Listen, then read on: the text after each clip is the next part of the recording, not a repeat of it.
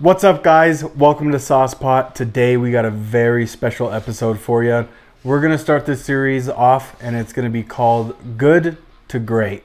Today we're gonna be tackling Chef Boyardee's beef raviolis. I love them, you love them, we all seem to love them. Can I make them great? Because they're already good. I'm not using any crazy ingredients. Japanese Wagyu beef.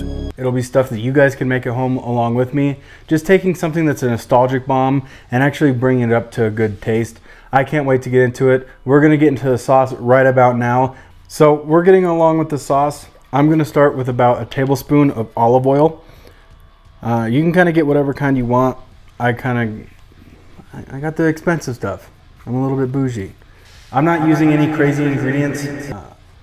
And then I got one small onion finely diced. I'm gonna get this into a medium-sized and a medium heat pan. I'm just gonna kind of cook these down in this olive oil. You'll see this traditionally in a bunch of other Italian cooking. Like they just start with onions. I like onions, there's an aroma to them. I'm kind of like Shrek. I pilk, I jelk, I edge. I'll go ahead and add just pretty much a 3-to-1 ratio to water and tomato paste. If you guys want, totally fine to use the stuff in a jar. Just try to elevate your cooking. You can be better than a lot of people on this planet.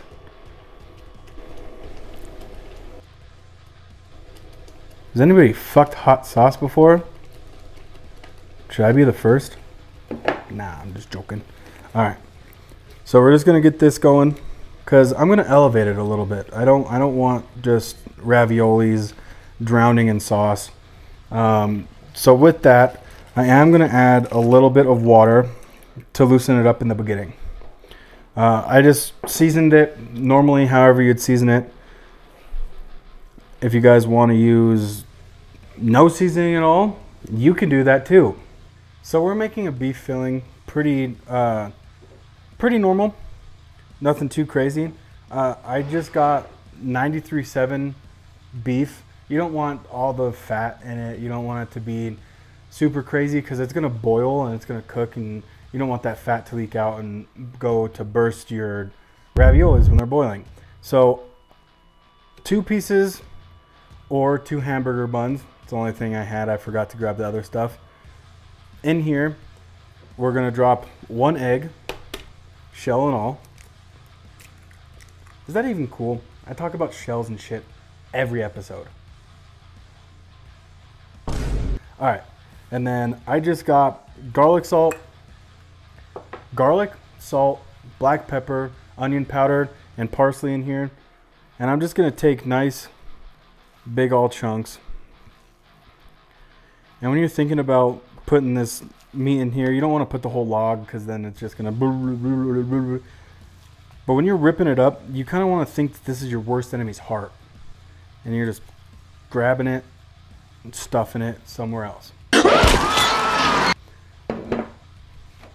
This is a good time too to really just think about your life and everything.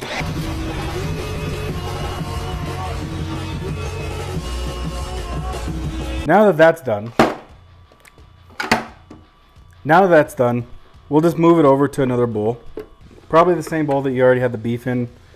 It's already raw, but it's almost gonna be like a meatball consistency because we're essentially making meatballs. People use pork or they just do cheese fillings, but I like beef. I like having that just girth in my mouth. So we're onto the dough, and I made this before. It's literally 2 cups of flour, 3 eggs, a pinch of salt, and a tablespoon of olive oil. You're gonna mix it together. There's tons of recipes. You can buy fresh dough at the stores now. You don't have to do anything. You can even just buy raviolis and just make a really good sauce and you got it. But I'm gonna go above and beyond because I'm special. All right, so I'm gonna take this dough, I'm gonna divide it into 4s. Kind of want to keep them even. And we're just going to move these to the side. We're going to take this one, roll it into a ball, and then get it into a disc. I'm going to take some flour. You can use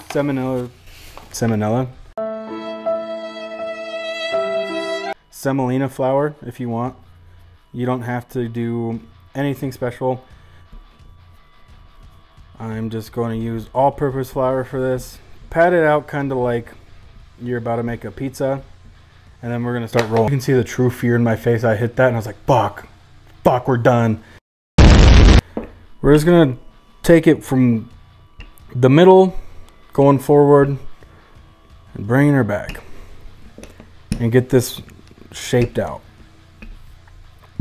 It's crazy because I'm not used to having a rolling pin. I usually just use whatever I can. Sometimes it's just like a fucking cock and I'm just trying to roll it out and it's not working.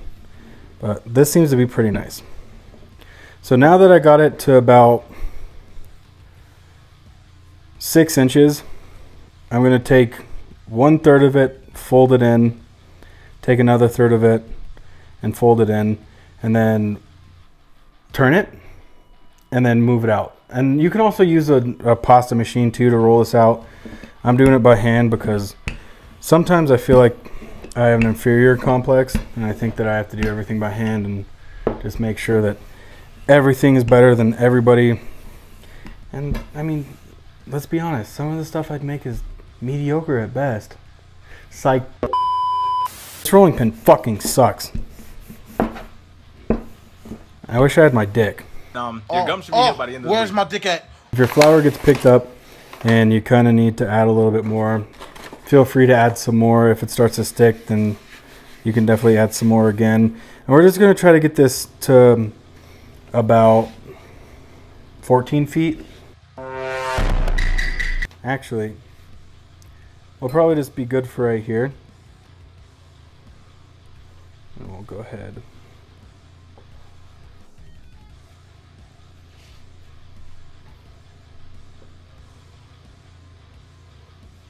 Try to line her out like a barber. Just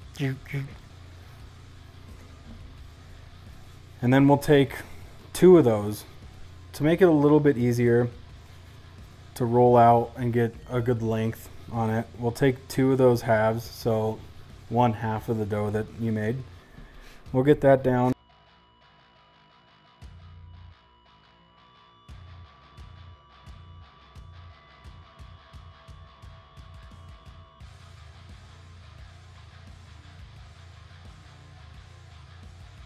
Got it rolled out about, I don't know, Johnny Sins length.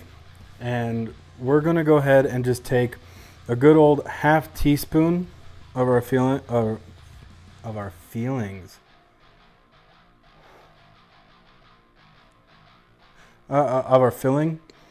and we're going to go ahead and put her about 1/2 a finger length. Mine are giant and thick and unlovable.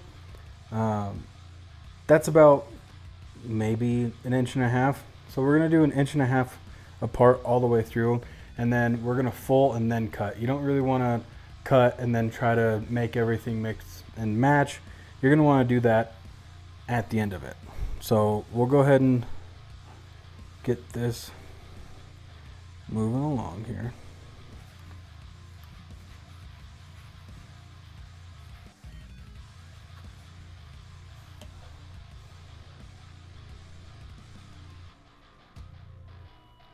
Now, I got some egg wash, so just a little bit of egg whites and a little bit of water, and we're going to use that to be our glue, be our binder. And I'm just going to go in between them on the edges, get them nice and lubed up. I want to oil you up. What the fuck does that mean? So that we can go ahead and print these guys together.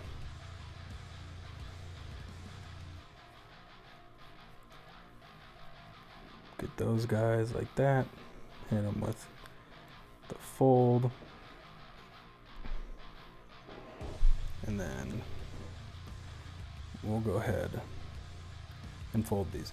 You really want to try and get as much air out as you can. The more air in here, the more it's just going to kind of like explode when you guys fry them up. Fry them? This ain't no Illinois shit. This is Italian. But you're going to want to make sure when you boil these, they don't explode and rupture on you. You might lose a couple when you first make them. I'm probably going to lose a couple when I get going to it. But you really want to try and get the air out. Really try to get that air out. People use like a pasta extruder, or not extruder, a pasta wheel. You can use a knife. You're not going to have those like fancy ledged edges or anything like that, but you don't really need to have any fancy edges. The only edging you need to do is when you're at your house by yourself, not when somebody's watching. Unless you're getting paid for that, that's cool too, I guess. So we'll go ahead and cut these guys like that. And now this would be a good time where you guys can like pick it up, really try to get any air out that you can. You can pinch them together to seal them a little bit more. See, this one had some air in it. Kind of use that to form it as much as you can. And you have a ravioli. So I boiled them off 13-ish minutes, and then I just finished them in the sauce. I didn't really want to bore you guys with that, but we'll go ahead and plate these bad boys up.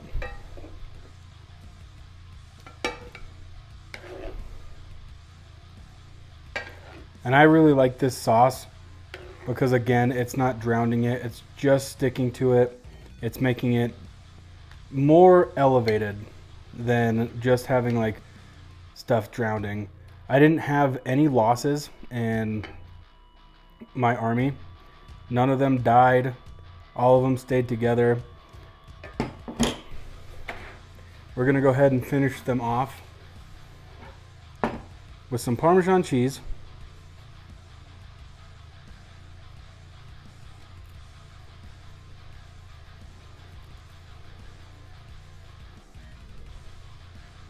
Get that nice parm all on there.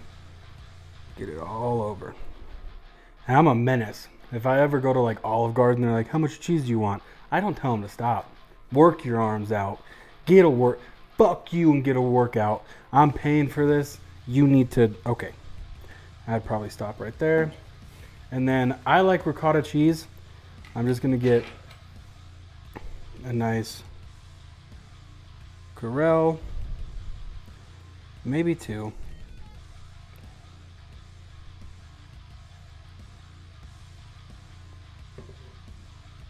On there. And people usually put basil, not bail. Bail me out. Bail. Usually they put basil. I'm not a type of person that wants basil. But that's what we're rocking with. Some nice ravioli. I think already, looking at it, it's better than any canned ravioli that you'll ever have. So we'll get into it. We'll break some of this off.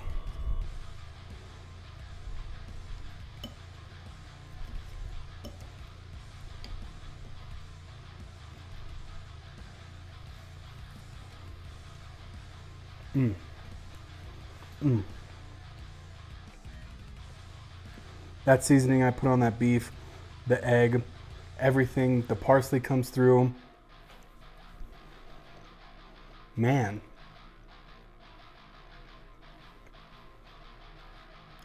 I think I did it. I think I made this good to great. If you guys like this video, go ahead and hit a like, subscribe, comment, do whatever you guys want to do. If you want to berate me in the comments for not doing this right, and you're like, oh, there's a mafia boss, how dare you make, whatever the case may be, I'll fist fight you in the streets. Just joking. I love you guys so much. I'll see you in the next episode of Sauce Pot. Peace out.